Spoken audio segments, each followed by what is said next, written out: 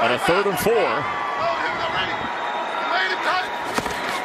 Pressure is picked up, and Bridgewater delivers for the first down. Running loose, it's DJ Moore down the sideline. DJ Moore has a Panther touchdown. He just outran the Atlanta secondary. We call that a little break route. You fake that slant. We've seen a number of slants. It's a pressure situation. Isaiah Oliver, the nickelback, he is thinking this is going to be a slant route inside because of the pressure that comes. But instead, you're going to see the speed. That's a break. I'm going to break you right off. And this is just game changing. That is 4-3-9 on 4-6, and you're not going to catch me. Break route. It's more like back breaking for the Atlanta defense that did such a good job of keeping Carolina out of the end zone. That's Moore's first touchdown catch